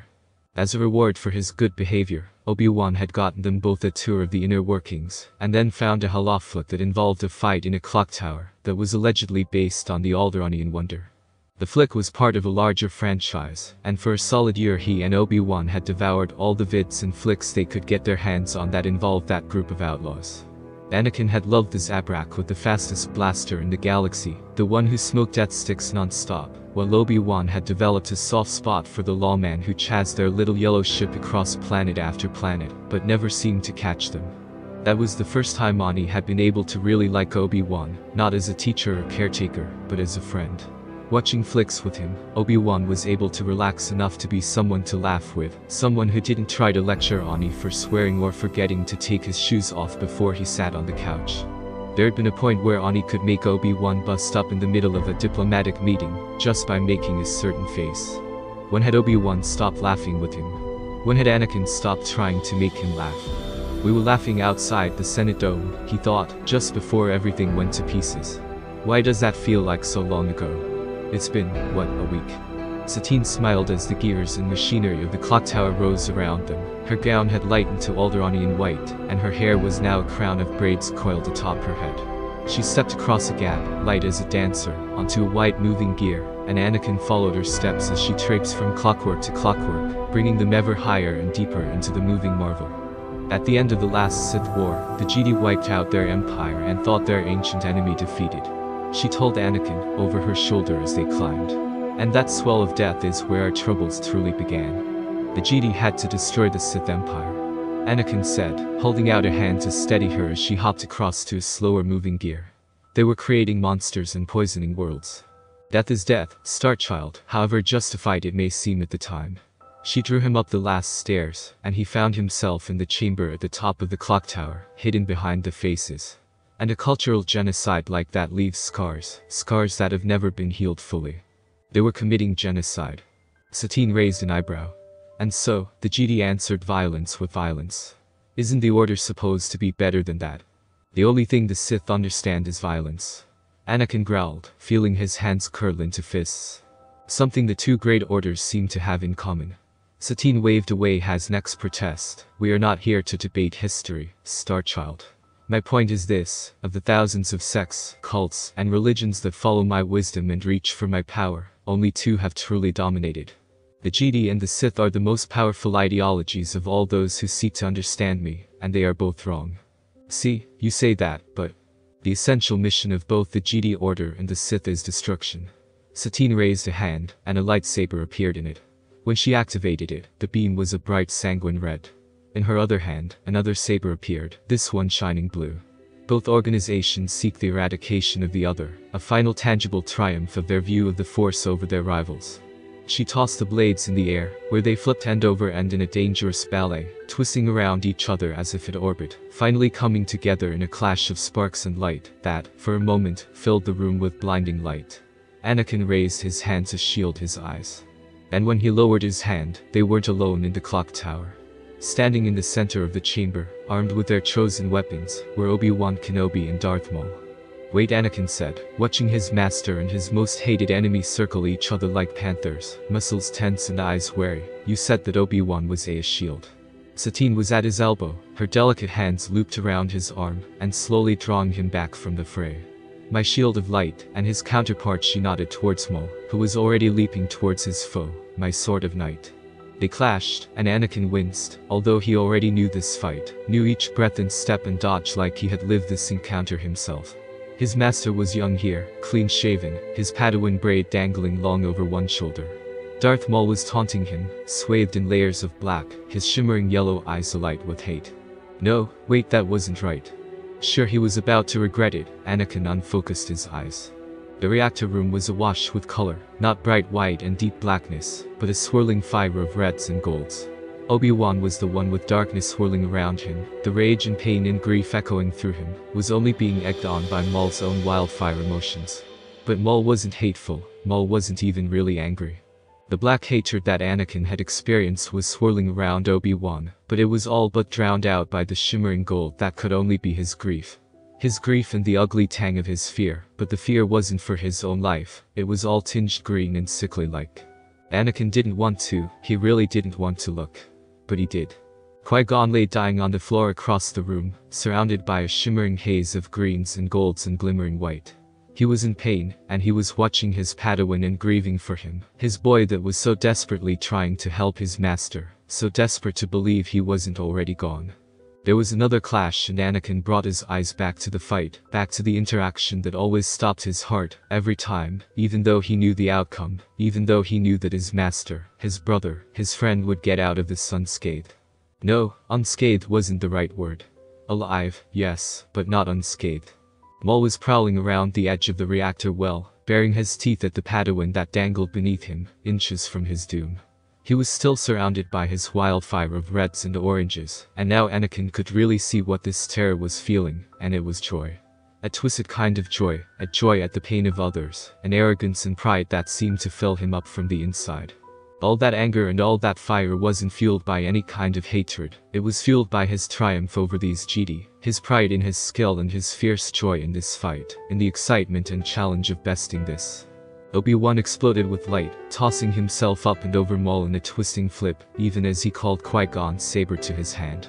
Maul had just enough time to look shocked before he started looking bisected, but Obi-Wan didn't even stop to watch the assassin fall down the reactor shaft, he was already running to his master's side. Anakin turned his back, murmuring, "We shouldn't watch this," to Satine, who raised a hand and paused all sound and movement. After a moment of quiet, Anakin chanced to look at her face. Her eyes were filled with sadness, but her gaze wasn't trained on Qui-Gon and Obi-Wan, but lay instead on the reactor shaft. This confrontation, she murmured to him, was never meant to happen. He blinked again. "What do you mean?" Satine swallowed, her eyes shimmering with tears, and raised a hand. All around them, the colors flooded back in as Maul was lifted back out of the reactor shaft, as the dizzying flurry of the battle played itself back in reverse. "This is not how they were meant to meet," she said, stronger now, staring at the flash of sabers and flurry of attacks, turning time backwards, faster and faster, until they were back to the start, with Obi-Wan trapped behind a red haze and Maul engaged with Qui-Gon, moments away from cutting down a giant. This, she gestured at the scene before them, was not as I planned. Anakin scanned around the room. Which part? Satine let out a sound, it might have been a mirthless laugh. Any of it, the part where my sword of night felled the man who was meant to teach him compassion, the part where my shield of light did everything in his power to kill his other half, but especially the part where my sword of night was left on his own to rot in his own filth on a garbage moon. Abandoned on Lotho Minor by the monster who once called himself the boy's master. Her words were filled with disdain and anger, and with a shaking kind of pain that he knew. "You abandoned her," Ventress had snarled at him, when he'd found her in the lower city. Anakin took a shaky breath, then another. Maul was meant to be a sword of night, like a weapon of the Sith. The look that Satine shot Anakin could have frozen a Batha in ice. No. That is not what he is meant to be. That is what he is, what Sidious turned him into. But my sword and shield were always meant for more. She waved a hand again, and now they were in a training sale in the temple, but Maul and Obi-Wan were still there, still stalking around each other. They were different now, older. Maul was taller with his new pair of legs, Obi-Wan with his new beard and long hair, smoother in his movements. They circled and clashed, leaping together and jumping apart, without the apparent need for speech or rest. Over and other, they jumped and rolled and attacked and retreated, a hypnotic dance of master duelists throwing everything they had at each other. Beautiful, aren't they? Satine murmured, her chin in her hands. Anakin realized that while he was standing, she had conjured a folding chair and was sitting forward, enraptured by the display. They're the perfect example of the orders that raised them, power and skill, mind and body, trained and honed to be the best. Equal in almost every way, they were born on the same day, did you know? The same hour, even. I was so proud of myself, finding them both with such little time to spare. I was so sure that they would both follow the paths I had set out for them, that they would draw closer and closer until the time was right and She slid her hands over her mouth, while on the mats, Obi-Wan and Maul locked sabers and held still there, trying to overpower each other. Maul snarled in his opponent's face, while Obi-Wan's was a mask of determination. I was so arrogant, she whispered. Anakin bit his lip, feeling the anxiety rise with every flash of the sabers, with every lunge and swipe. This was his mind, he knew, and these weren't actually his master, and the thing that killed Qui-Gon, killed Satine, killed Adi Gallia and Pre Vizsla, and who knows how many others. Everything she was saying was important, he knew that too, but at the moment all he could concentrate on was the flaring sense of danger and his itch to get in there and defend his master, to finally protect Obi-Wan, and rid the universe of the thing that had ruined both their lives. Satine stood up, next to him, tugged sharply on his hand. That is no way to think about your brothers, Starchild. Her voice was sharp, disapproving. Anakin blinked. My what? Satine looked at him with those eyes full of ice. Pay attention, Starchild. Remember Mortis. My last chosen one, I raised up alone. He built a family around him, dragged those poor children into his dimension, let the servant become the mother, and then cast her out again, when the knowledge drove her mad, left Abeloth trapped in a prison on the edge of space, rather than admit his mistakes. He tried to rope you into his failed experiment too, yes. Tried to convince you that domination was the best form of control. Anakin remembered. There were parts of that particular day that were hazy, but the parts that weren't. I thought this was about counterweights, he said, looking down at her again. Satine raised an eyebrow. It is. How does the clock tower keep time, Starchild? Anakin took a breath as the true meaning of her words settled over him. So, when you say that Obi-Wan and Maul are counterweights, they're supposed to be, what? Keeping me in balance. Satine gazed up at him, quietly. Anakin stepped away from her, hands going up to his hair again, trying to calm the sudden pounding of his heart. No, no. That's no. How's that? How is Maul supposed to? He's the one. How is he supposed to pull me back from the dark? Satine watched him, expressionless. Who said you need to be pulled away from the dark? I do. He yelled, eyes wild, mind tumbling at 1,000,000 light years per hour. That's the whole problem, Satine, that's what the Chancellor was saying. I'm never going to be a Jedi, because I've used the dark, they know I've used it, that's why they won't make me a master, that's why I can't know how to save Padme from dying, because they know. Peace, Starchild, Satine told him, drawing nearer to him. Be at peace, we have already spoken of that. She reached out a hand to him, but he batted it away, skittering away from her and beginning to pace, back and forth, across the mats. In the background, he was aware that Maul and Obi-Wan had stopped their sparring, and were watching him with varying degrees of interest. His grip on his hair wound tighter and tighter, and his breathing became more and more shallow, until the dizziness threatened to overwhelm him. He fell to his knees and there were people around him, faces he knew and hands he didn't know. It's alright, Anakin, Obi-Wan said, shaking hands, finding his shoulders and gripping him there, harder than he meant to. Ani was sure, but the pain was a welcome distraction. It's all alright, we're safe here. This is the temple, we're alright here, nothing is going to hurt you. You are, as usual, less that worthless, came a cool and sonorous voice from behind Anakin's left ear. Obi-Wan's hands were batted away, and were instead replaced by a warm palm against his back, another placed across his chest, over his heart. The boy is frightened, not hurt. Anxiety and frustration showed in Obi-Wan's eyes. I know that, he snapped, and Anakin almost shrank back from the tone. As it was, he couldn't. The red hands with inky black palms held him in place with little to no effort. I can't see what's here to be frightened of. His companion scoffed. In my experience, being told there is no cause to be frightened rarely helps matters. Obi-Wan sat back on his heels, tucking his hands into his sleeves, though his eyes still held worry. You're going to match my breathing, Skywalker said, the one holding him, and now his back was pressed against the chest of the one holding him. It was warm and firm, and Anakin almost immediately started copying his rhythm of deep even breaths. Just breathe, concentrate on just this. Count your breaths, count your heartbeats. I want you to focus on those two things and nothing else. Yes. His voice was low, silky and delicate, like that dessert Pat liked to sneak home from official diplomatic functions, sweet and chocolatey with a boozy quality that surprised him. Anakin found it comforting to sink into the embrace of this person and follow their instructions, just letting himself breathe and count his heartbeats until they were both slow and even. The deep even breaths of his helper were in time with the staccato of heartbeats behind him, two rhythms beating in parallel. After a few minutes of this, the hand was removed from his chest, and Ani was very unceremoniously removed from this person's lap. There, all better. Obi-Wan was there to help him to his feet, of course, hands ghosting along Ani's shoulders and arms, still checking for harm. Are you okay, Ani? Why yeah, I'm okay now, Anakin said, wiping a hand over his face, trying to stave off the blushing that was sure to come soon. Bad enough to fall to pieces in front of his master, but in front of some strange GD. He wanted to melt into the floor. You don't gotta fuss so much, master. Obi-Wan's eyebrows shot up, and he shot an amused smile over Anakin's shoulder, before turning his eyes back to him. Ani, we've talked about this. You're not going to be of Padawan age for another year, and I'm not planning to be anyone's master until I'm at least 30. Ani rolled his eyes. You always say that. I do, don't I? Obi-Wan smiled at him with excruciating fondness, rising from his kneeling position, and extending his hand to Ani, who took it immediately. Now, I'm sure your creche masters are missing you, and whenever you disappear, they have a tendency to blame me. Ani shrugged and smiled up at his favorite GD. If you pick me as a Padawan, Master Chapri will stop yelling at you so much. If only that were true.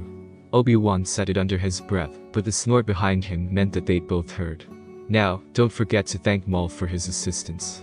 Ani twisted around to wave at Maul, who had resumed his full lotus in this empty training cell, hands on his knees, eyes closed. Thank you, Maul, he dutifully echoed. Maul's slight nod was the only indication that he'd heard Ani, but he and Obi-Wan hadn't taken 3 steps before he said, remember to tell Chapri about this incident, if not or then you're Mindular next time you meet. Ani stopped and turned back to Maul in dismay, feeling betrayed. No. Do I have to? Maul raised one equivalent of an eyebrow. That was the deal, was it not? You'd see a Mindular if I saw one. Well, yeah, but this wasn't. I'm fine, really. Maul heaved a deep sigh and opened his eyes, shimmering gold in the half-light of this training cell. You had a panic attack, Skywalker. How's your Mindular meant to help you with them if they don't know it's happening? It's nothing to be ashamed of, Ani, Obi-Wan said behind him, but Maul shot him a glare and he fell silent. Skywalker, come here. Maul commanded, and Ani did so. When he stood before the ex-Sith, Maul reached out and took Ani's hands in his. Those inky black palms were always wide, always warm. We've talked about this before. What is your fear?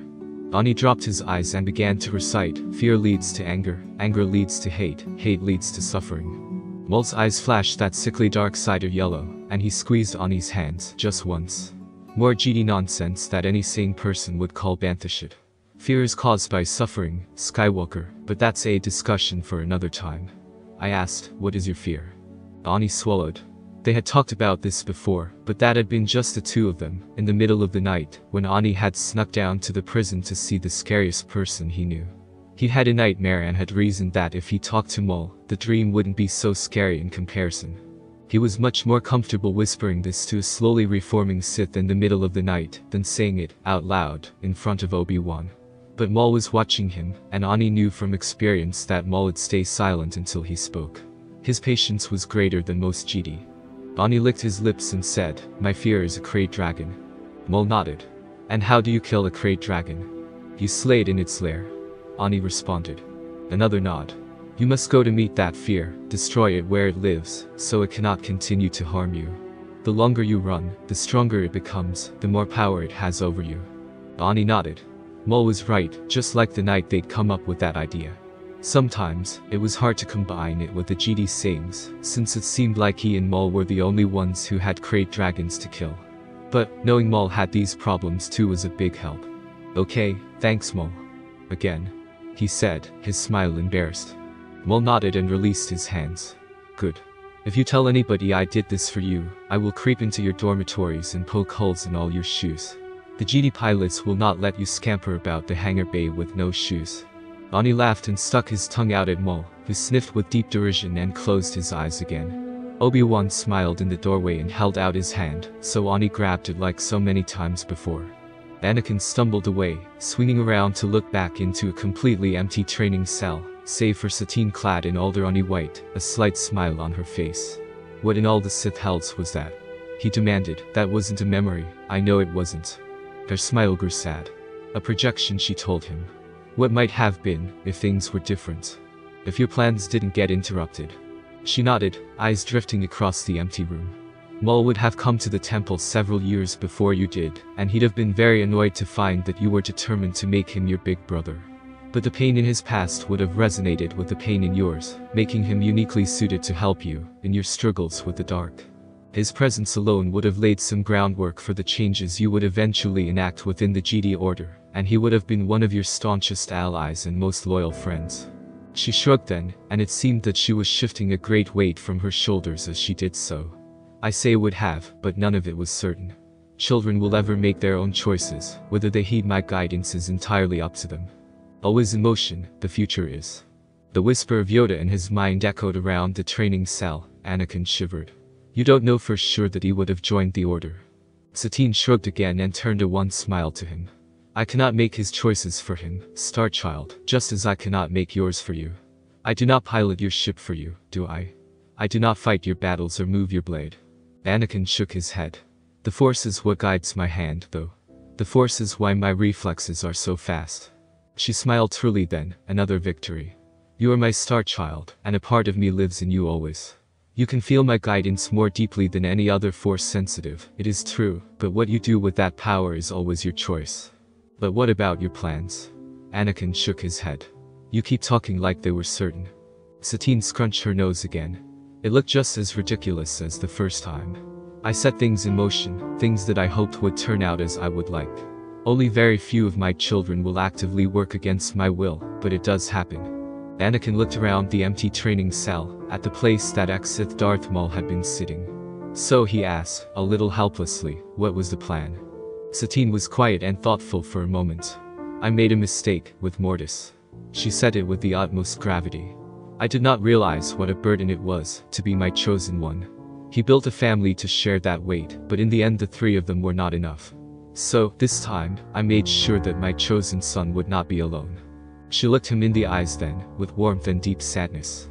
I took steps to ensure you had a family around you, one that could ease your burdens, share the weight when you needed to rest. Anakin's eyes were suddenly stinging with unshed tears. His voice was coming out very small. You wanted me to have a family. You have a family, Starchild. She corrected him gently, coming to his side and squeezing his hand. There are remnants around you still, though I cannot find them in this temple. But I collected many people to help you, to guide and cherish and love you. There is a reason that I sent the Father of Sons to find you, Starchild. There is a reason you were to be raised in the GD temple. She turned and took both his hands in hers. This is the safest place for your family to gather. I disagree with the GD on many things, but this temple has always been the safest place in the galaxy for my children, for all your many brothers and sisters. Anakin shook his head. I don't have brothers and sisters. After what happened to the words stuck in his throat, he couldn't say her name, he couldn't even conjure up the image of his mother without it all rushing back to him. Anakin could smell smoke in the desert, could hear the ululating cries of the sand people, the burning in his mind. I don't have any family, he said, trying to keep his voice from shaking. Satine shook her head. Yes you do, my dearest son. They are all around you, though I cannot find them on this planet at the moment. The Father of Sons, your sword and shield, your sister in strife and her teacher, the one who sees. The fated lady was meant to be here too, and the last Night Sister. All your Vatic and their brothers, and the ones in chains that you would free with them. As she spoke their names, people appeared in the corners of his vision. There was Maul again, and Obi-Wan, but also Plo Koon and Qui-Gon Jinn towering behind him. Ahsoka stepped out of a shadow with a beaming smile. Ayla Secura appeared to his left with Quinlan Vos and Bantiran flanking her. A dozen clones in 501 St. Blue made themselves known, and Ventress of all people was leaning against a pillar in his line of sight, arms crossed and smile cocky. All of those faces, people he knew and people he barely remembered, there were people he'd already lost, and just as many he'd never ever met. He could barely wrap his head around it. He wanted to shy away from them all. It was too many people. How was he supposed to protect them all? He couldn't even protect Snips from the council. He couldn't keep Obi-Wan from overworking himself. How was he supposed to call all these people family when he couldn't even protect? Anakin shook his head. Padme is my family. Obi-Wan Kenobi loves you like a brother. Satine responded. Somewhere above their heads, Obi-Wan's voice echoed, you were my brother, Anakin. I loved you. He shook his head again, harder this time. No, it's not the same. Why not? I'm not like the other Jedi. They don't trust me, they don't like me. Satine arched an eyebrow, tilted her head to the side. All those little ones in the creche seem to like you, you're the hero with no fear. Master Skywalker, what are we going to do? The council doesn't trust me. He objected. His admiration is more important to you. The councils are that of your friends. I don't. Where are your friends, Starchild? She asked, eyes full of worry and grief. You are so frightened, why have you not reached for your family? The Jedi are not my family. Then why were you running to that office, Starchild? Who were you going to help? Do you even know? Anakin wanted to protest, he wanted to say yes, of course he knew what he would do, of course he knew what he wanted to save Padme. But from what? Anakin felt like his head was filled with cotton. They'd been talking for what felt like an age, his mind was whirling with possible pasts and terrible futures, freezing light and burning poison, and all the lights across the galaxy flickering into nothingness. It was like nothing he'd ever felt before, all this information being poured into his mind like he was datapad receiving a download, a massive one that he was meant to digest, understand, and accept in no time at all. Join me, and you can save your wife from dying. But Padme wasn't actually dying, was she? Palpatine had offered him a solution to his greatest fears, but he was the one that was killing her. Last week, he'd looked Anakin in the eye and said that if a Sith Lord were present and had the power to help him stop the war, he would buy that Sith Lord a drink. But Palpatine was the Sith Lord. He was here, on Coruscant, all along, hiding in plain sight, so why? His legs were jelly, his head was spinning, his tongue felt like sandpaper, but it didn't matter. None of it was important. He was right on the edge of it. He was sure. He knew what it felt like just before a breakthrough. Before everything clicked and the maneuver worked, the fastenings connected, the design was right and he could fly. I have all the pieces, he used to say to his master, when Obi-Wan asked, again, why he had so much droid scrap and broken gears in his room, so I can put it all together, the way it's meant to be. He had all the pieces now, he knew he did. He had everything he needed to understand. Anakin wasn't sure that he wanted to understand what the Force was trying to tell him. If all of this was leading to what he thought, Anakin was sure that his composure, such as it was, would fall to pieces. Out there in the real world, the war was still going, Padme was still dying, Mace Windu was still locked in combat with Chancellor Palpatine, a man who had been father and mentor to him. Where are they, then? He asked, voice cracking. If I'm supposed to have so much family, where are they? I don't know. Satine shook her head, eyes filled with sorrow. Where are they? Who has your trust, Starchild? Who has your loyalty? Anakin shut his eyes. His hands were shaking. His whole world was shaking. He knew what he was supposed to say. He knew what a good Jedi, a good Padawan, a good husband would say. Satine squeezed his hands again. Are you sure that he deserves your loyalty? Anakin gritted his teeth, took a deep breath. You said that the Chancellor was the Sith Lord. Satine nodded, once. Yes. You said he'd been interfering in my life. In your plans. She nodded again. He stole Maul from you and ordered Qui-Gon killed. He's been giving Dooku his orders through the whole war. Anakin's voice gained strength. He commissioned the army of slaves. Satine finished his thought. Yes. I have all the pieces. The clones aren't slaves. Are you sure? The clones aren't slaves. He repeated, stronger now. My men follow orders because they're soldiers, not because I. The duelist had an army of droids, but at just the right time your shield discovers an army, bought and paid for by the Jedi Council. Did you think that was a coincidence? Did Jango Fett seem like the type to take orders from GD? After what the Order had done to his clan at Galadrin? I don't want to build this. Anakin stumbled away from her. No. She watched him go. No, the clones aren't slaves. His legs were jelly and he was losing his battle with gravity. She looked at him, eyes blank, face expressionless. Yes, sir, Starchild. Anakin sank to the floor. His head was ringing, his stomach was roiling. No, no, no. The GD free slaves, we don't keep them. We don't make them. The Republic isn't, the GD aren't slavers, the Republic isn't. The words tumbled out so fast that Anakin could barely make sense of them, could barely make sense of the whirling storm of pain and memory and heart-stopping fear threatening to engulf him. It had engulfed him. There was a collar around Ahsoka's neck. He was trapped in his podressor with one engine on fire, while in the distance his mother pleaded with Watto to save her son. Obi-Wan had lash marks all over his back, and it was taking everything Anakin had not to press his face between his master's shoulder blades and just cry. Because if the best person he knew could be hurt by slavers, what chance did Anakin have? The sandstorm of legend, the one that suffocated the land and created the Dune Sea, the one that Anakin had felt brewing in his heart from the moment he'd taken Dooku's head from his shoulders, was finally here, and he was drowning and dying, and he deserved it. How could I? How did I not see this? How could I do this? This isn't clones are slaves. The clones are slaves. My men are I'm going to be sick. I don't think that's wise, Starchild. Anakin wasn't even sure that he could be sick in his mindscape, but if he didn't find some way to eject this feeling from his body, he would surely go mad. By all the stars, twin suns and moons, what have I done? He moaned, head in his hands, fisting his hair. What have we done? He was rocking back and forth on the ground, and he wished he was so scared, and he wanted his mom, he wanted Padme, he wanted Obi-Wan.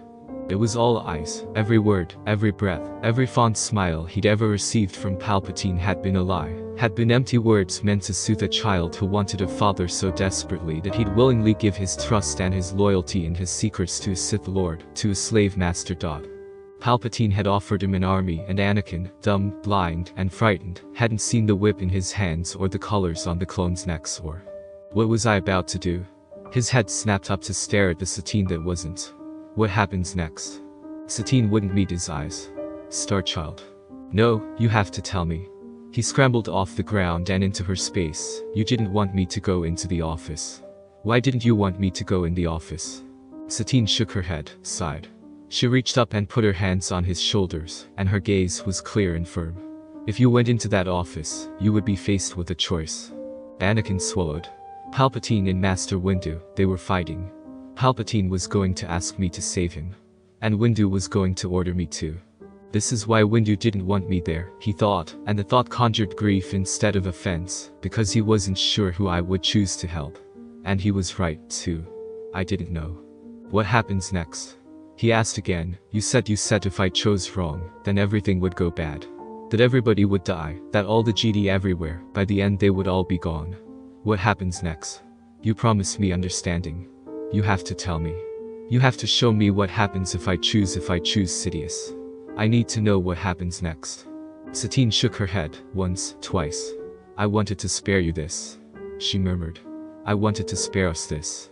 Anakin reached up and put a hand to her face, cupping her cheek. Please, Father.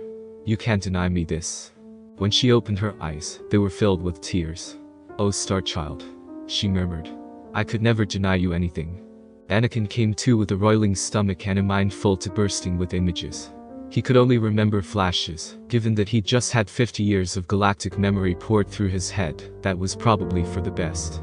Children being cut down in cold blood, their wounds instantly cauterized by a very familiar lightsaber. Order 66, that took 1.8 billion soldiers and treated them like droids, refreshing them back to factory settings, and setting them loose on the GD Order.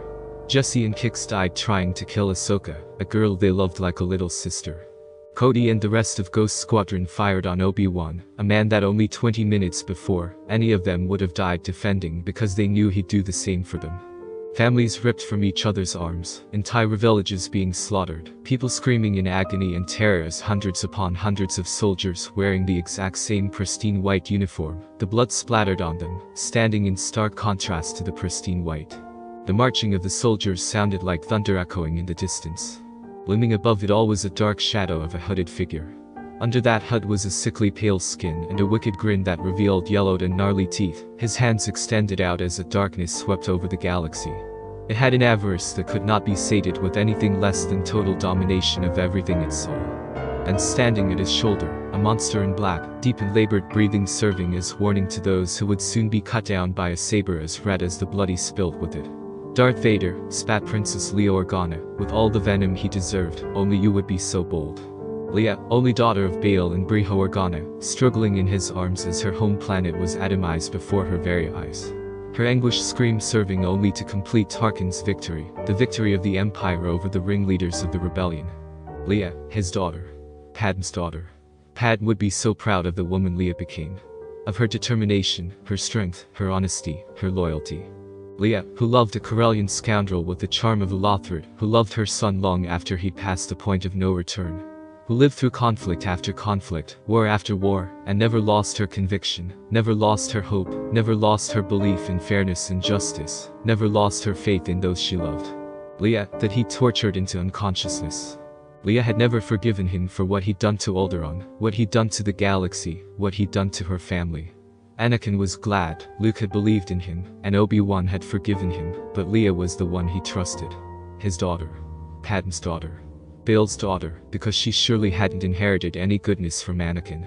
Luke had believed in him, and it brought Anakin to tears to think that anybody could look at the monster he'd been, and see anything worth believing in. Luke had been ready to absolve him for all of it, right then and there, would have let him off with an apology and a promise to never do it again. Luke, a son of Tatooine, who should know better than to take anyone at their word, who was so much his mother's son. Anakin had died to save that wonderful boy, but it hadn't been a redemption. One good deed did not make up for a lifetime of wickedness. He couldn't even say that he'd fulfilled his purpose as the chosen one. Killing Palpatine may have finished the immediate threat, but it hadn't finished the Empire, and it hadn't balanced the Force. Not even close. He took a deep breath, opened his eyes to see Satine standing in front of him, clothed in the beige and white of a moisture farmer on Tatooine. Anakin knew without looking that he was dressed to match. Sidious is the Sith Lord, he said, tone even and calm. He wants to put me in chains. He wants to put the whole galaxy in chains. She looked at him and nodded once. There was pride shining in her eyes. Well done, Star Child. You have found understanding, at last. I know what I have to do, he told her, rising from his knees to look her in the eye. Satine raised her eyebrows.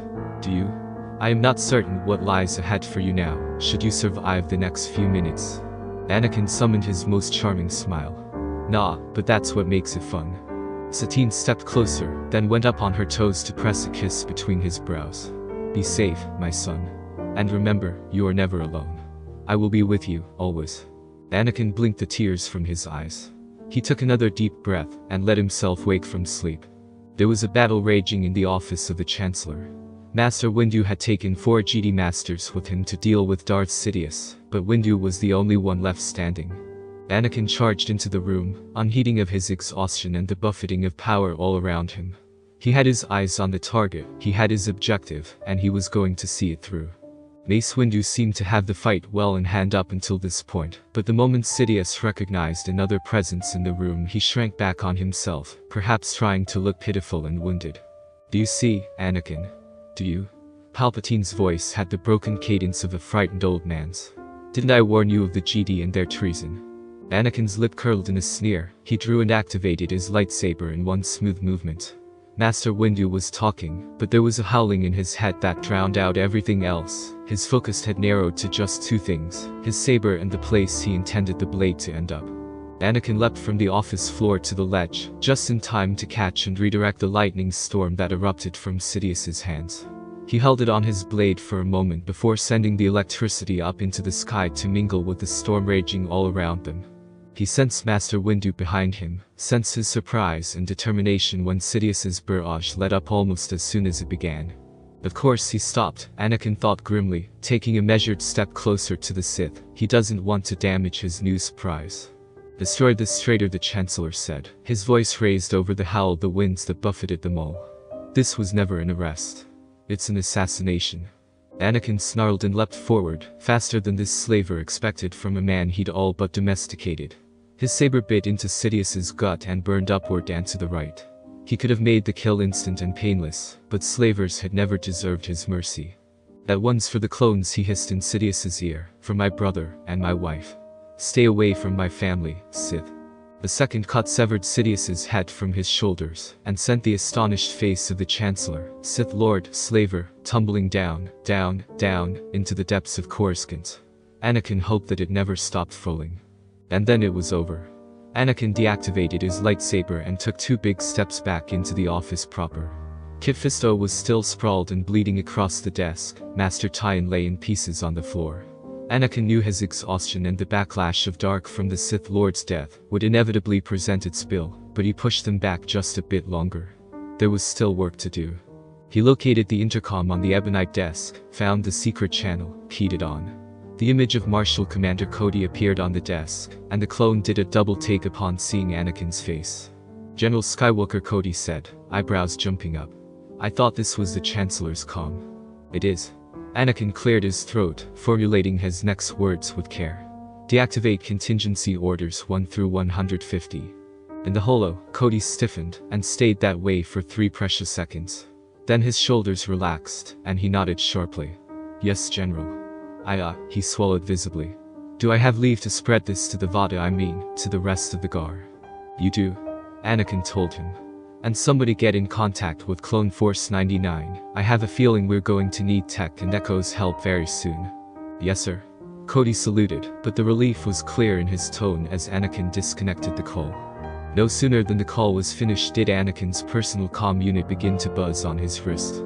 Anakin stumbled over to one of the blued couches in the Chancellor's office and sank down to answer it. Somewhere on the periphery he could sense Master Windu moving through the room, kneeling to close the eyes of Masters Tyon and Kohler. Obi-Wan's face appeared on Anakin's palm, hair all askew and face dotted with blood and ash. It seems like he'd gotten into trouble in Anakin's absence, again. Anakin, are you alright? Anakin let out a breathless laugh. I think I should be asking you that, Master. Did you catch Grievous?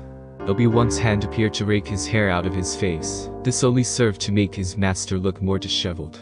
Yes, I am happy to say that the good general is no more. But that's besides the point. Beside the point. How can ending the war, finally, be beside the point? You shouted, Padawan mine. Obi-Wan's eyes were bright and searching. I could feel your distress in the Force, all the way out here. Are you okay? Anakin swallowed, hearing a faint echo of another conversation, another life. My fear is a Krayt dragon. The only way to kill it is to slay it in its lair. I don't think I am, actually. I haven't been okay in a long time. Oh, Anakin. Obi-Wan said, in the exact tone that he'd always said his name. I'll be there as soon as I can. Don't worry, we'll figure this out together. Anakin blinked back his tears. I know, Master. Be safe, okay? Obi-Wan nodded, and his smile looked as exhausted as Anakin felt. May the Force be with you, my friend. When Anakin looked up, it was to see Master Windu collapsed in a chair across from him, looking at him blankly. The 2 men just sat there a moment, listening to the howling wind, feeling the swirl of darkness and death around them. All the colors of the room seemed too bright. There was a tension in Anakin's chest that was easing, something he hadn't realized was there until it was suddenly removed. The lights of the buildings outside seemed to sparkle in the pouring rain, shimmering like stars. For the first time in what felt like half a decade, Anakin could close his eyes without seeing the flash of blasters and the whine of sabers in his ears. What was that fuss about contingency orders about, Skywalker? Windu finally asked. Anakin opened his eyes again, unaware that he had closed them. I submitted a report to the Senate about 6 months ago that can explain it, but I don't suppose it ever made its way to anybody important. He jerked his chin past Windu's shoulder, at the crumpled remains of the man that had sought to put Anakin's family in the ground. Not with him in charge. I imagine there's a lot of things about the war that he kept from the Jedi's attention. Windu nodded, letting out a deep sigh. Things that will have to be dealt with. But not now. Now the Master groaned and heaved himself out of the chair, gesturing for Anakin to do the same. We go back to the temple. I've instructed Commander Fox to keep the Senate Dome on lockdown until further notice, which will probably be until Master Yoda gets back from Kashyyyk. You and I are going to the Halls of Healing for some much-needed sleep. Anakin followed the Grandmaster of the Jedi Order out of the room, feeling the Force surround them lighten as they passed the threshold. Tomorrow there would be much more work to do, corruption to be rooted out, the last of the droid armies to hunt down and destroy, peace to be negotiated. Padme's due date was coming soon, and they should really have her checked out by the GD healers, just in case. Ahsoka was out there, chasing Maul, and Obi-Wan was still on Utapau, but he could trust them to be safe enough. They were GD, after all, and the Force would be with them. Once in the turbolift, Anakin leaned against the wall and looked at Mace Windu. The visions that he'd shared with the Force were already fading, and he was fairly sure that they'd pass into a barely forgotten memory within a few days' time. It was probably for the best, Anakin decided. Visions of the future has driven Master Sifo Dyas past the brink of sanity, and he hadn't actually committed any of the violence he'd sought to prevent. The most important things would be there when Anakin needed them, but the rest. How do you do it? Anakin hadn't realized he'd spoken aloud until Windu turned to raise an eyebrow at him. Do what, Skywalker? How did you channel the dark like you did, without it consuming you? He asked, undaunted. Windu frowned, but his words, when they came, were measured. I learned, long ago, that being afraid of the dark only gave it more power over me. When I banished that fear, I banished the danger. Anakin blinked, remembering the sonorous voice of a Sith that would have been his brother. Would you teach me, Master? He asked, the words falling from his lips without any conscious thought. Windu groaned. Aren't you skilled enough with a saber without knowing Vapid as well? No, not Vapid.